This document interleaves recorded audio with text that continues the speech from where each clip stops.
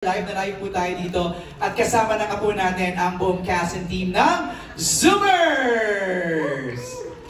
Again, thank you po sa lahat ng ating mga kasamahan sa press na nandito ngayon. Thank you for taking time out to be with us as we introduce to you another exciting project from ABS-CBN Studios. Of course, kasama din dyan ang Star Magic and ang Made for YouTube in cooperation with RCD Narratives and Terminal 6.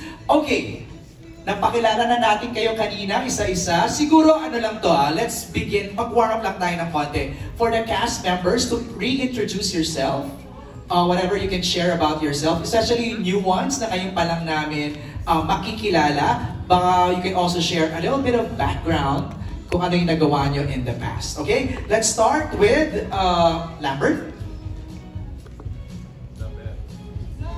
Isabel Lambert. Hello po, good afternoon po sa inyong lahat. I am Isabel Lambert and I will be playing as Beth for Zoomers.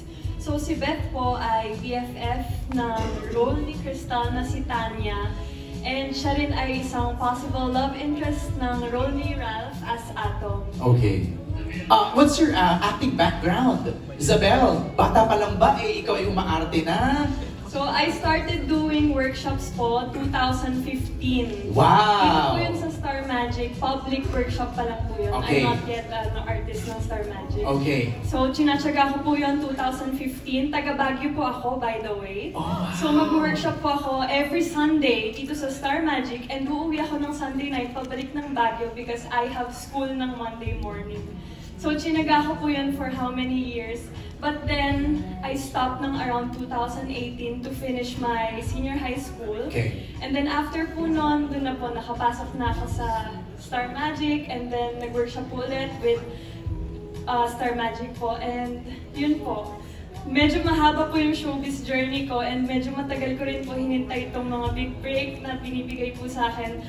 There are no small roles, ika nga ni directed. And I am very grateful po na binigay sa akin ang role ni Beth for Zoomers. Wow! And look at you now! You're here! Promoting Zoomers! Thank you! Diba? Kumbaga yung journey mo ay nagsisimula na ngayon, diba? Maraming salamat, Isabel. Hadia! Hi po! Ako po si Hadia Santos and I play the role of Juniper sa Zoomers. Si Juniper naman po, she's just an average student, wallflower, ika nga po nila. And sa acting background ko naman po, actually nag-workshop pa lang po ako and this is my first acting project ever. So first time experiencing audition, tapos grateful po ako na pinalabas pa po yung audition na yon, and also first time po mag-taping in general. So lahat na to bago, first time to sa'yo lahat. Po, lahat, even the media con, everything, first time. Good luck. Take it all in. Take it all in. Core memory to. Core memory. Maraming salamat. Kay, ikaw naman. Hello po everyone. Konnichiwa. I'm Kay Kurosawa and I'm playing the role of Faye, beauty influencer, CEO, and the potential love interest of CEO na agad-agad? Yes. Wow. Okay, okay. Lady Boss. Alright. Acting background.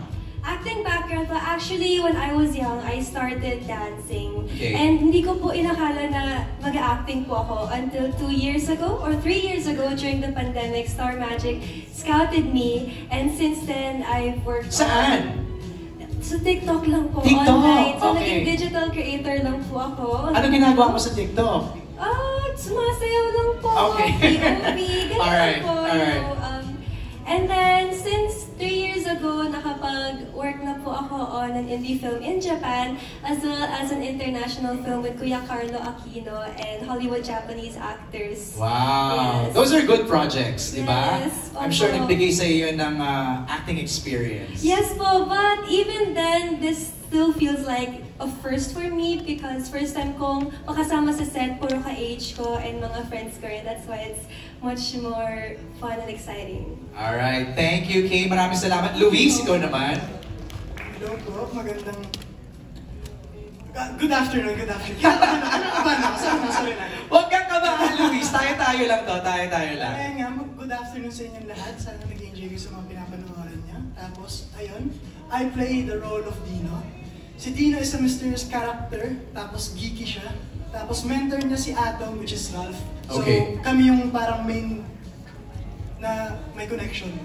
Alright. Background in acting, Luis? Background in acting, nag-start ako mag-acting 2017, 2016. 6 years ago, okay. Tapos naudlot, sabihin na natin ganun. So, nag-workshop ulit ako Star Magic as public. Tapos na-scout ako ng Star Magic, nag-audition ako. Tapos napasok ang trainee. Tapos madami pang workshop na pinuntahan. So, worth. Right. Ang dami rin, parang si Isabel din kanina. Ang dami rin pinagdaanan, but you're here. Diba? Congratulations, Luis. Maraming salamat. Erica! Hello po! Ako nga pala po si Erica Marie Davis and I play the character Mika. So, bali si Mika is the type of person which is very similar to me, parang happy-go-lucky lang, tapos mahilig siya, hindi ako yun mahilig siya mag-party, mga ganyan. Defensive naman kaagad si Erica naman. Tapos, po siya, ang love interest niya po ay si Luke. Okay. So, bali ang po niya kay Luke is, I wouldn't say type niya talaga si Luke, Luke in the series dahil parang nakikita niya yung sarili niya nung bata pa siya. Okay. Kasi wala nang responsibilities, parang inaalagaan lang siya ng nanay niya, so baby boy pa siya, so na-type niya talaga si Luke. So, dyan niya makikita. Interesting. How about your acting background or showbiz background? My showbiz background, recently lang po ako nag-showbiz, like around 3 years lang po, pero I did workshops po with Star Magic ever since I started. So, I would say I have enough experience pa din. I just did recently a show with Joshua Garcia sa Unbreak My Heart. Oh, wow! Pero ang takeaway ko doon sa mga nagsalita sa likod lahat, nagbunga yung pag-workshop ninyo, no? So kung merong isang nanonood dyan na gustong mag-Star Magic, pag-workshop na yung mga yan, di ba? Baka next time sila na yung nakaupo dito. Crystal, I will not forget your name, Crystal Ball. Crystal, ikaw naman, what's your role and your background in acting? Hello po, ako po si Crystal Ball, and I play the character of Tanya. So Tanya is a Cebuana who came from Cebu and transferred to Manila, and she's adjusting to the city, to the language, and she's also struggling in her YouTube content and career. So her love interest is also si Faye, who Kay plays. And she just wants to feel safe somehow, and she wants to rant out to someone. So Faye is someone who she can go to and talk to. Yes. How about your acting background, Crystal?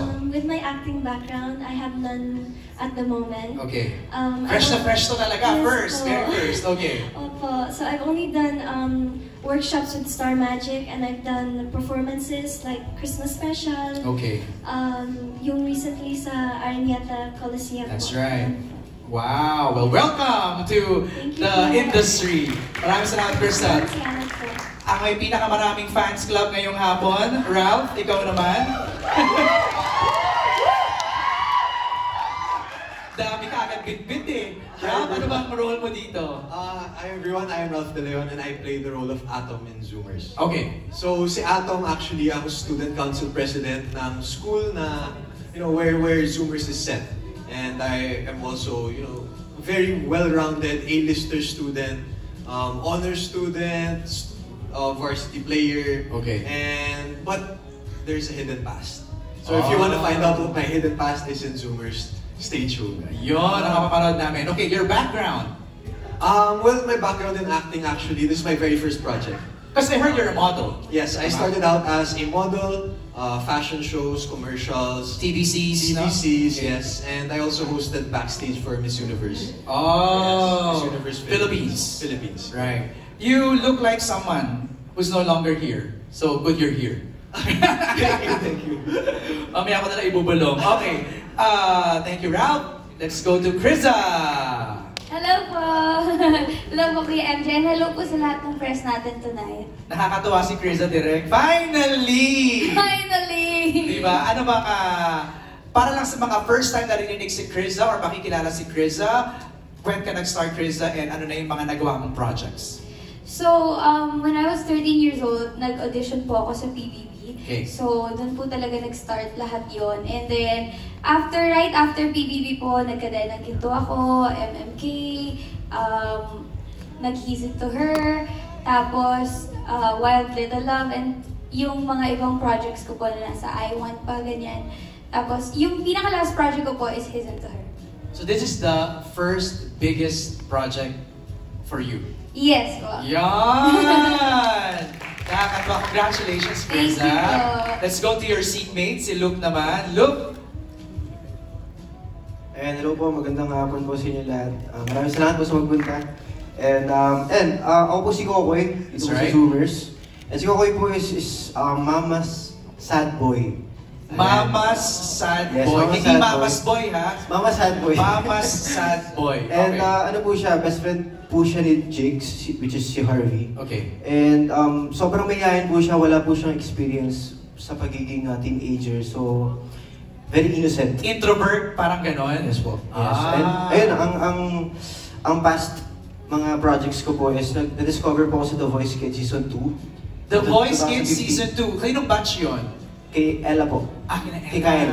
Okay, okay, Ayan. okay. So, after ko po mag-The Voice Kids, dun po ako nag-start mag-Star Magic way back 2015. And dun po ako napasawa po sa mga teleserye, The Greatest Love, Hanggang Saan, Right. Ikaw Lang Ibig. So, iniwan mo na yung singing. So, opo, mas nag-focus na po ako sa acting po kasi doon na po ako nabigyan ng opportunity po. Papasampolin pa naman sana. Pero wag na. Pero congratulations, Luke, ha? Maraming salamat. Thank you po. Harvey! Ikaw naman, what's your role here, Jigs? Yes, hello po. Ako si Harvey Bautista. I play Jigs. Siyempre isa sa mga Zoomers. And I play an aspiring filmmaker who has personal problems. And siyempre ang love interest ko dito ay si Hope. Okay. Criza. Sa mga nakakakilala po kay Harvey, noong una po naglalakad lang po yan sa hallway pag may tapings na Yes. going bulilit. Opo. Diyan po, sa likod. Diyan lang. Dito sa may Studio 5. Studio lang, Yes, Studio yes. 4 and 5, Yes. diba? Opo. Tapos, your mom is here. Yeah, she's right over Yes, there. ayun, there. Your mom is here. At Mom is here. nung nagkausap kami ng mom mo, parang talagang tuwang-tuwa siya na finally you are here. Kasi may binulong siya sa akin. Sorry, tatay, sabihin ko na. Parang may binulong siya. Parang dati daw, kapag sinasabihan ka ng mom mo na, anak, may go-see. Go-see na naman, tapos hindi na naman ako makukuha. Ay, gano'n naman. Direk, sorry. No, the reason why I said that, because finally, iba na ngayon. Now you got it. Yes, yes. It's overwhelming. But yeah, all of us are here. No, it's just not just me. Everyone is here. Pero nagbago na ba yung pananaw mo na go-see na naman, hindi na naman makukuha? Hindi Pero naman, ngayon kasi, nakuha ka na. Hindi naman sa nakuha na, pero syempre on audition is still an audition. Pero That's right. You work hard Excited. for it di ba? Yes, yes. To get the role Yes, diba? po. Okay, so Wait, now... sorry, before we Go move on, ahead. there's just something I need to do. Go ahead. Ay, may mga ganito. Okay. Yeah! Alis na kami ha. Bye-bye. Thank you, Harv. Bakit din? Okay, magpaliwanag ka ngayon. Ginawa mo yan in public. Magpaliwanag ka. Ba't ka nagkabot ng bulaklak? Syempre, premiere night event, di ba? Ganon. Tama naman. Reaction, Criza? Thank you, Harvey. I don't know what to say. Nag-blush ka bigla eh. Nag-blush si Criza bigla. Okay, now, thank you Harvey for that. Yes, thank you. Baka meron ka pang gustong abutan ng ano ba? Leksyon, pagkain. Okay, maraming salamat Harvey. Okay, now we go to the team that selected our cast member.